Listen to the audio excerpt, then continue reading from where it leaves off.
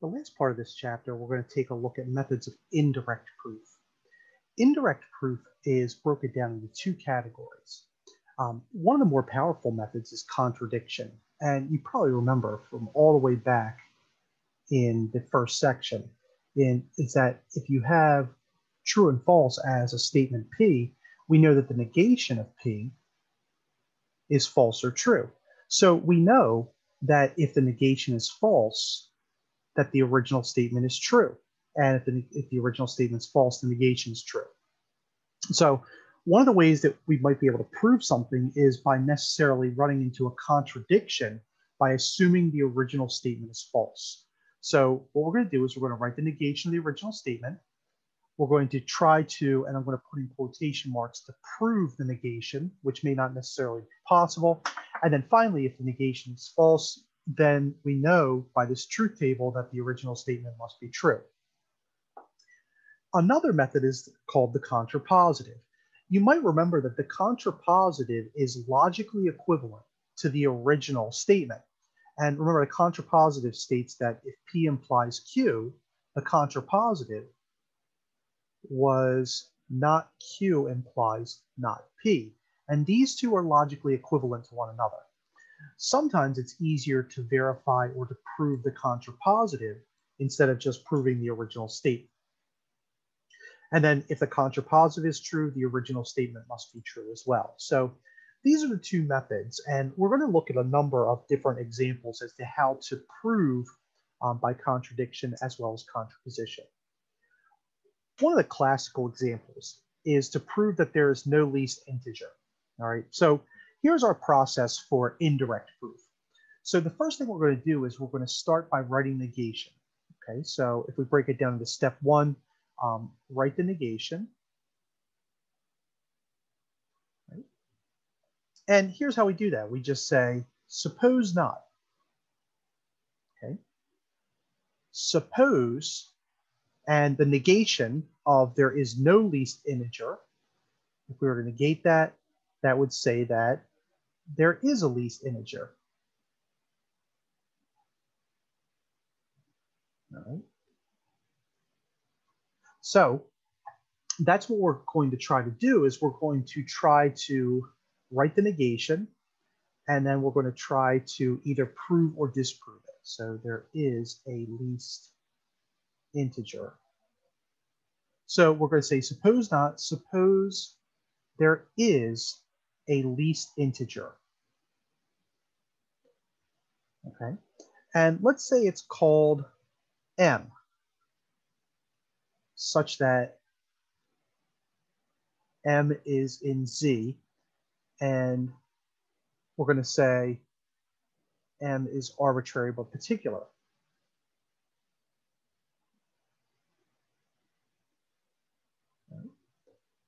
Now,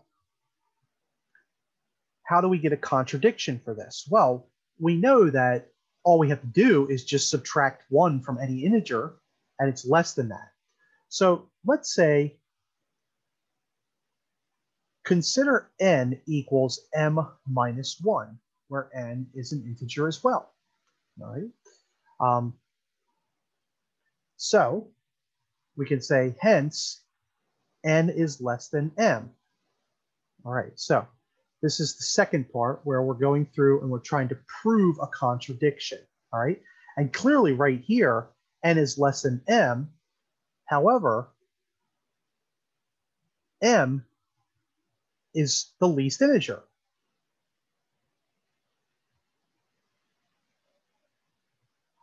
This is a contradiction.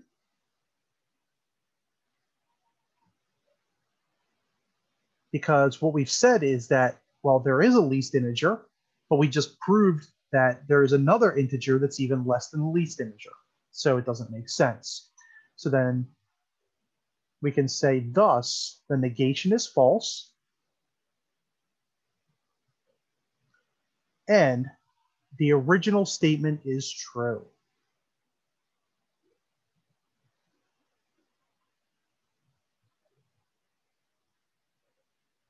Which means there is no least integer. Right. So that's a pretty easy one. All right. I think most students could go through and they could say, okay, well, all I have to do is just subtract 1 or subtract 5 or 20 or whatever you want to, and figure out that there really is no least integer.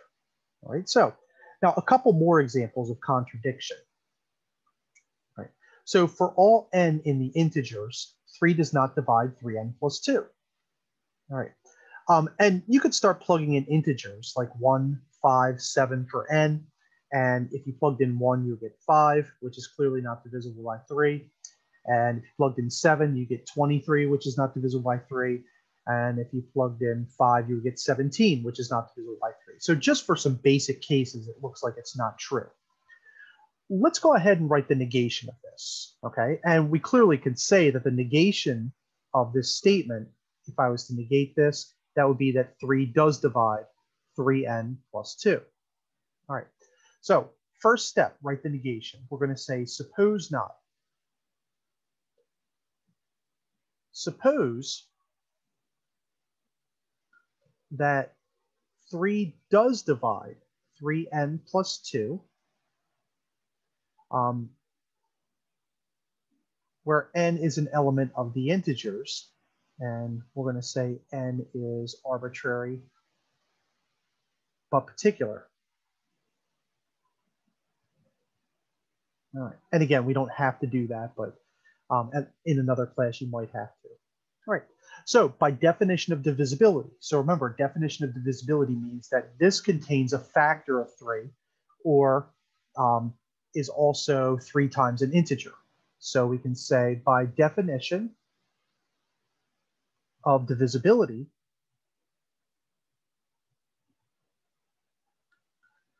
we can say that 3n plus 2 is equal to 3p, where p is an integer.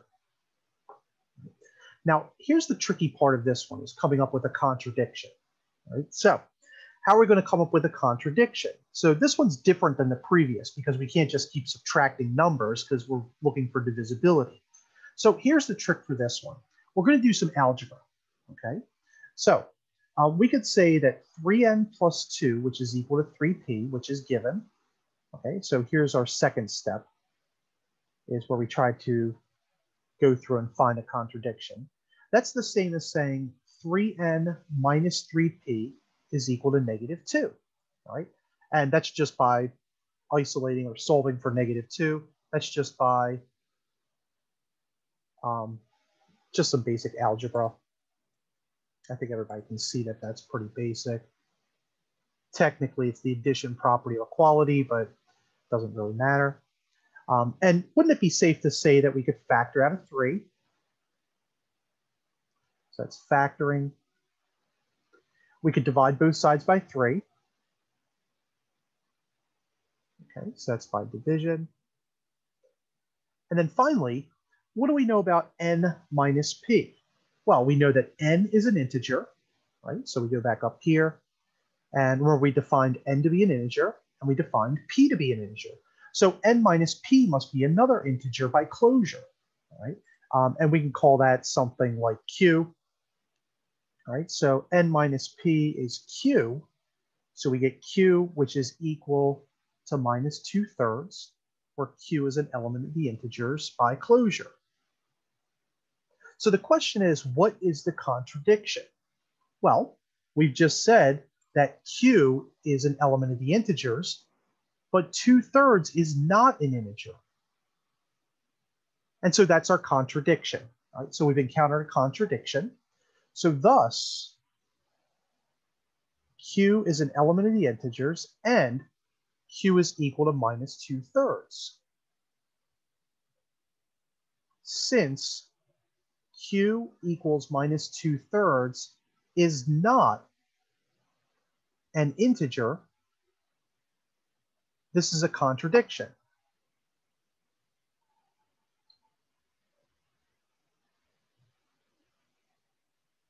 All right. So that's our contradiction that we finally encountered. All right. And then thus what we can say is, to close this out, we can say hence the negation is false.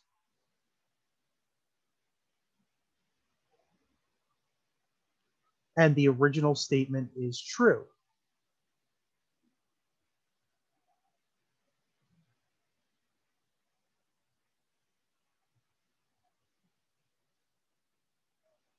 And hence, we can say that for all n in Z, 3 does not divide 3n plus 2. Okay? So that's our contradiction, all right? And contradiction's sneaky because a lot of times you're just trying to go through your algebra and hoping to encounter some sort of contradiction. All right. One last example of contradiction. So for all x in Q, so for all rational numbers Q, and for all irrational numbers Y, xy is irrational. All right, so we're going to negate this. And the negation is that we still have our domain, but we would say that xy is not an irrational, or that's the saying that's saying xy is irrational. So that's our negation. Right? So let's say, suppose not. Okay. Suppose that for all x in Q, y in irrational, okay, and we're going to define x and y. So x and y are arbitrary but particular.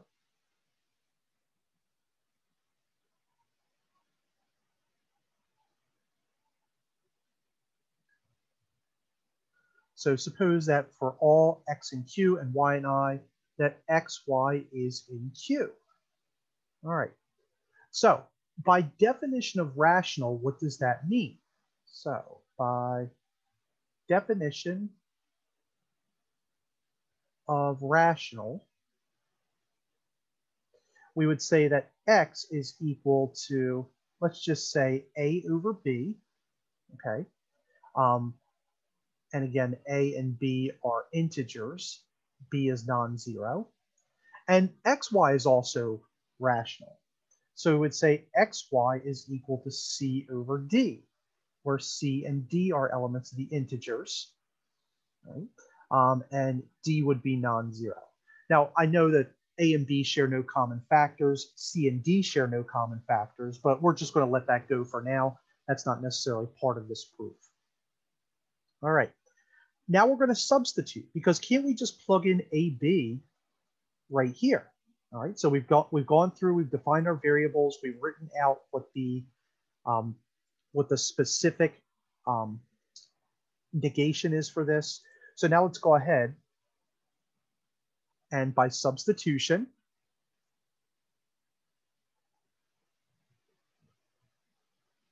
xy equals c over d becomes a over b, y equals c over d. All right, so that's just our substitution. We can solve this for y. Okay, so y is going to be equal to c over d times b over a.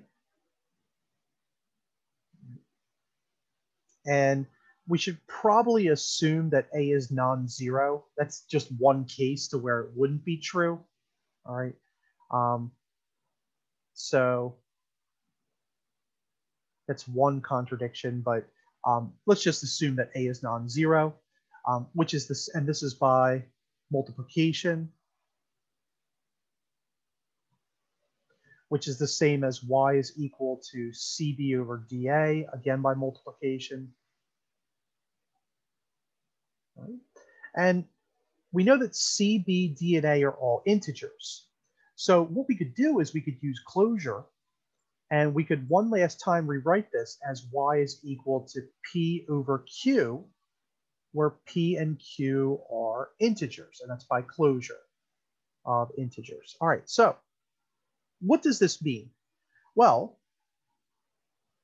p over q is an element of the rational numbers, right? That's the definition of rational. So what we can say is that hence y is rational by definition of rational. So we can say y is an element of the rationals by definition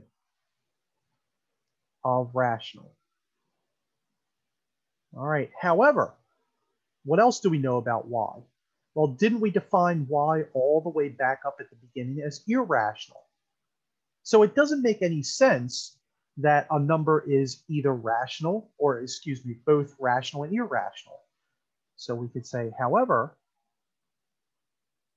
y was defined as irrational at the beginning of the problem. So at the beginning of the, and I'm going to put this in quotation marks, the proof. All right. So this is a contradiction.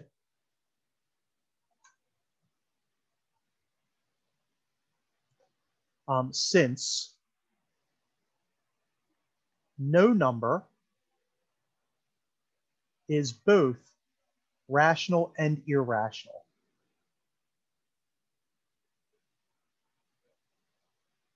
All right.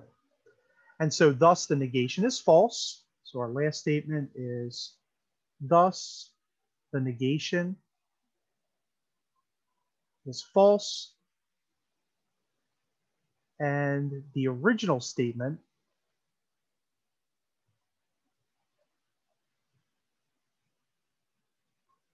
is true.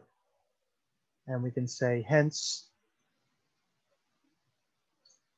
for all x in Q, y in I, we can say x, y is in irrationals, except for when x is 0. All right, so we should probably make the stipulation all the way back at the very beginning of the problem that x is non-zero.